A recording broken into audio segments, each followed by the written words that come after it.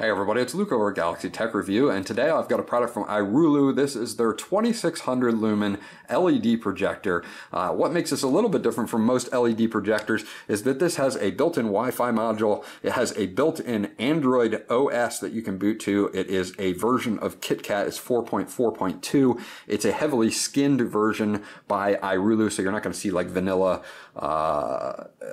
Android on this, and that's fine. The fact that it's built in, that you have a Wi-Fi module here, opens up a web browser. It opens up a lot of different things that you can do with this particular projector on its own without having to add other things.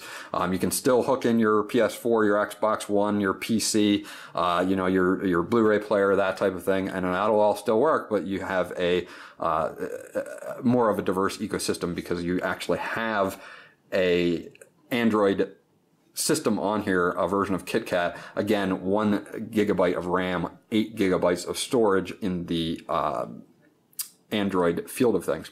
So I'm going to go over this guy really quickly because I did a review on a projector a while back, and I got about 20,000 views on it so far, which for, you know, smaller YouTubers, hey man, 20,000 reviews. For bigger YouTubers, they're like, I get that in like a week. So, but the major concern with that video is that all I did was read the box. I didn't show you guys what was going on. I showed you like a 2-second clip at the end. So I'm going to flip the script here, and I'm going to go over this as quickly as possible, and then I'm going to show you a bunch of video of Xbox 360 input, 1080p input, blah, blah, blah, blah, blah. So let's get to that now.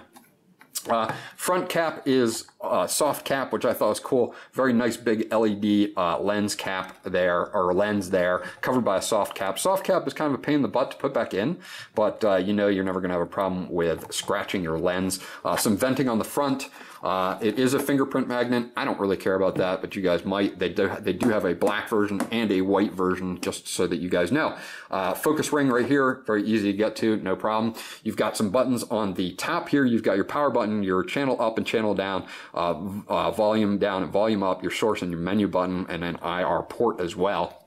And this is where some of the important stuff comes in on the back. Obviously, you guys all want to know what makes this different. Well, one thing down in the corner right here is has a digital TV input here, so you can hook up a digital TV antenna and get TV signal on this. So that's awesome. This is basically just a Android TV box slapped inside a bright 2600 lumen LED projector. You've got 2 USB inputs, so you can do, you know, just movies on a USB stick or music on a USB stick and throw it in there. You've got 2 HDMI inputs. You've got a VGA input for PC, quick PC type stuff. You've got your YPBPR.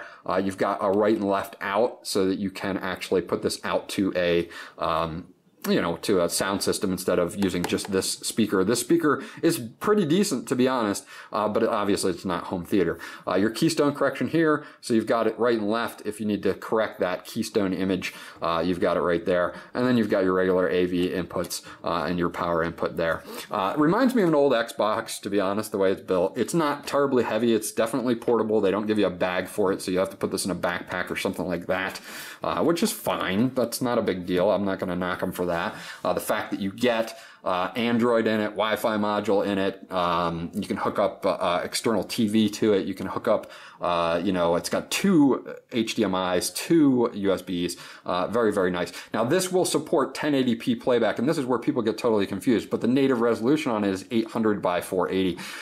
There's going to be a lot of questions of what's the difference between that, why do you say that it has a native resolution of 800 by 480, but yet it says 1080p playback. Well, the system can support 1080p playback, but trust me when I tell you this, when you have this at 100 inches, it's crystal clear, even though the native resolution of this thing is 800 by 480. So you can go to several different forums if you really need to get in depth on this. You can leave some questions in the comment section. I'll get back to you the best I can about it.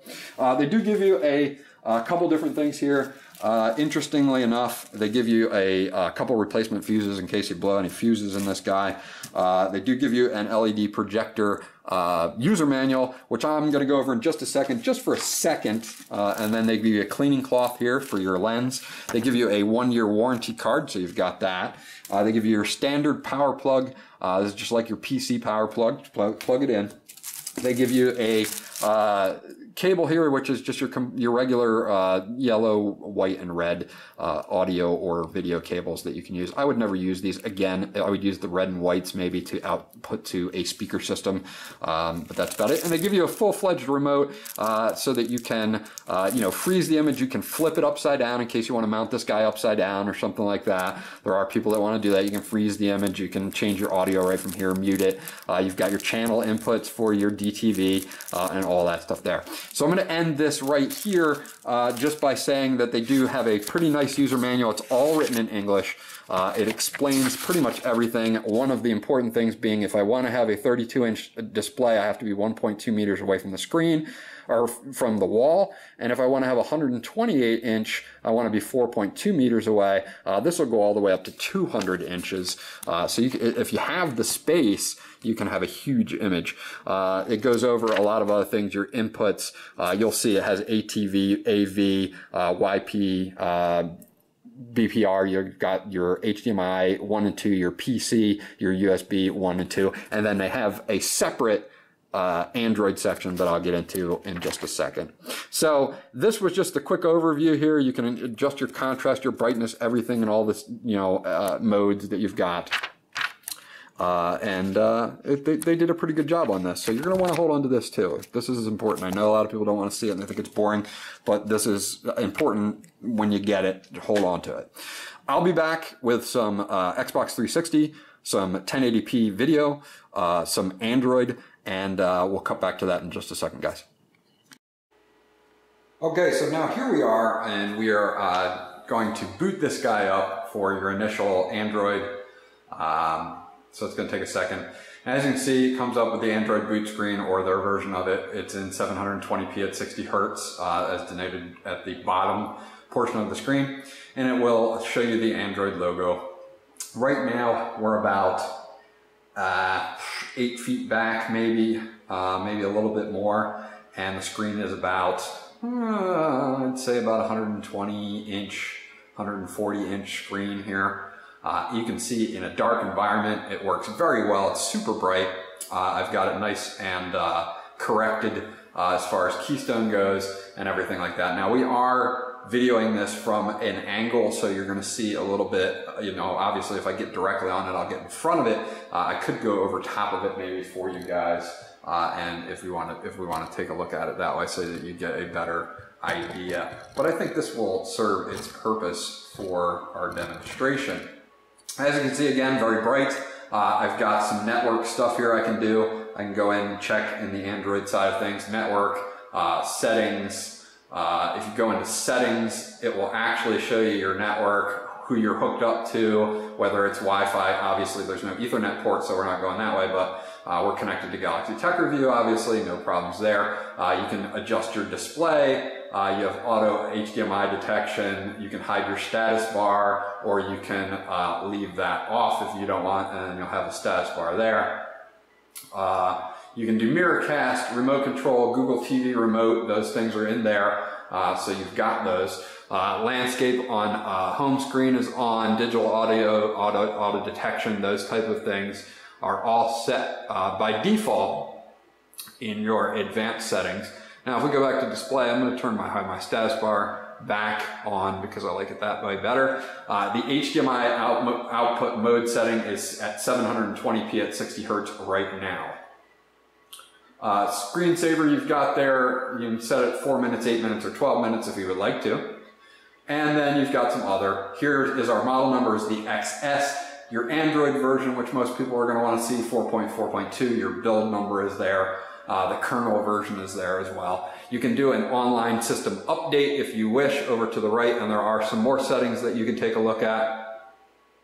And when you do, you get your familiar Android settings here, your Wi-Fi, your Bluetooth, your Ethernet, your data usage, sound, display, storage. If we take a look at storage, your total space usable is 5.32 gigabytes, and I have 5.25 gigabytes available on mine right now. The system takes up some of the space there. And I do have a SD card that's in there.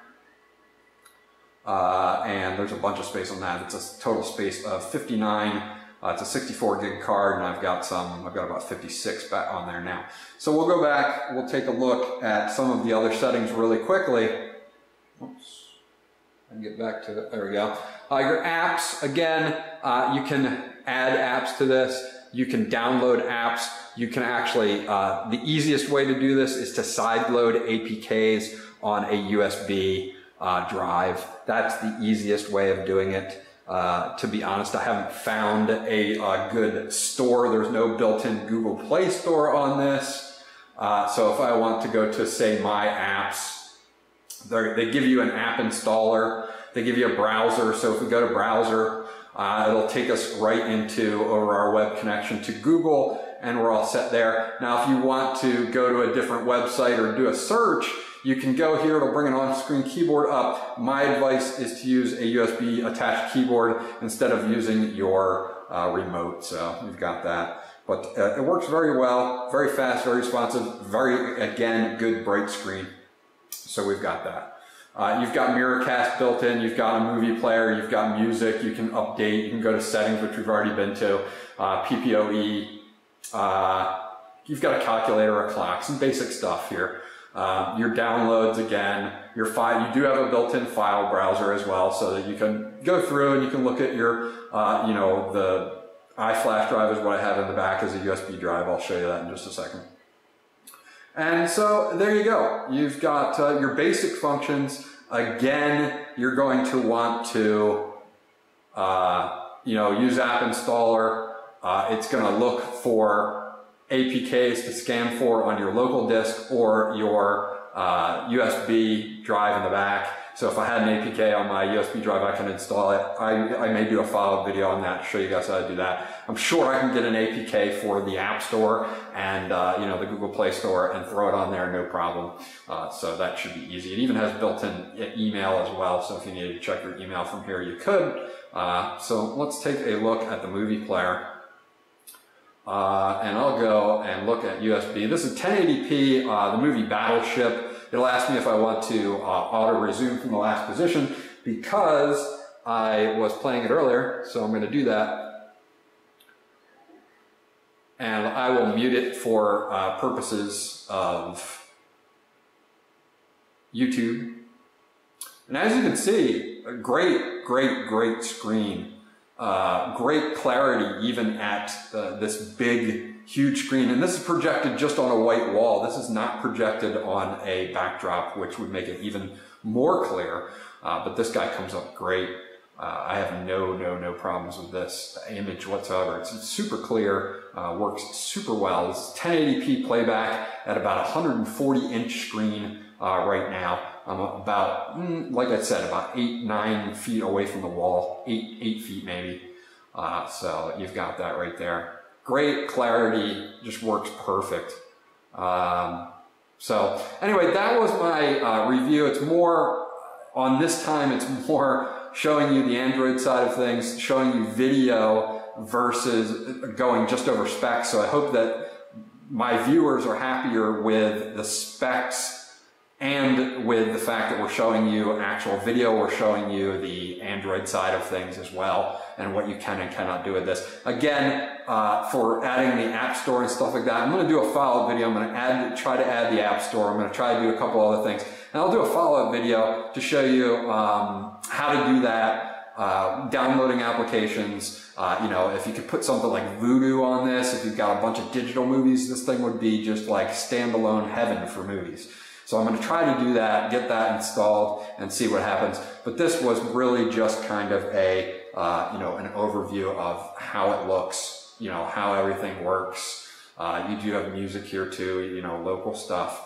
You can add apps as well if you want to, but they're all on there at this point. I think just the default apps are built in. So heavily skinned by iRULU, Android 4.4.2 KitKat. And works really well. So they did a great job on this. I'm definitely giving it a thumbs up. This is going to be in my new home theater setup for the picture, because the picture is just so good on this, especially with the Android setting built in. Now, if I wanted to go to a source, if I wanted to go to source, have something in. Normally you would see underneath Android on the right hand side, USB 1 and USB 2. You see ATV, AV, YPBPR, PC, RGB. Then you've got HDMI 1, HDMI 2, and an Android, which we're already in. Normally you'd see a USB 1 and a USB 2 underneath, but I booted it up with a USB in it so that it kind of took that and made it part of the Android setup there. So you can switch over to any of these that you would like to. If I wanted to go to HDMI 1, I could go to HDMI 1 right away, and obviously there's nothing hooked in there, so it's just going to give me a blue screen. So we'll just go right back to Android real quick, and pops back up. Shouldn't take more than a second to flip back over to Android. There it goes. So anyway, this is the overall of the iRULU 2600 Lumen with built-in Wi-Fi and Android projector. You guys can pick it up on Amazon. I will just bounce back 1 second here to finish up the video, and I hope you guys enjoyed. Okay guys, that was my review of the iRULU 2600 Lumen LED projector with Android and Wi-Fi module built in. Again, you can pick it up on Amazon. You'll have a link in the description below where you can check that out. Luke from Galaxy Tech Review. Questions or comments about this guy? Leave them in the comment section below. I'll get back to you as soon as possible. Please remember to like and subscribe, and I'll check you guys out on the next video.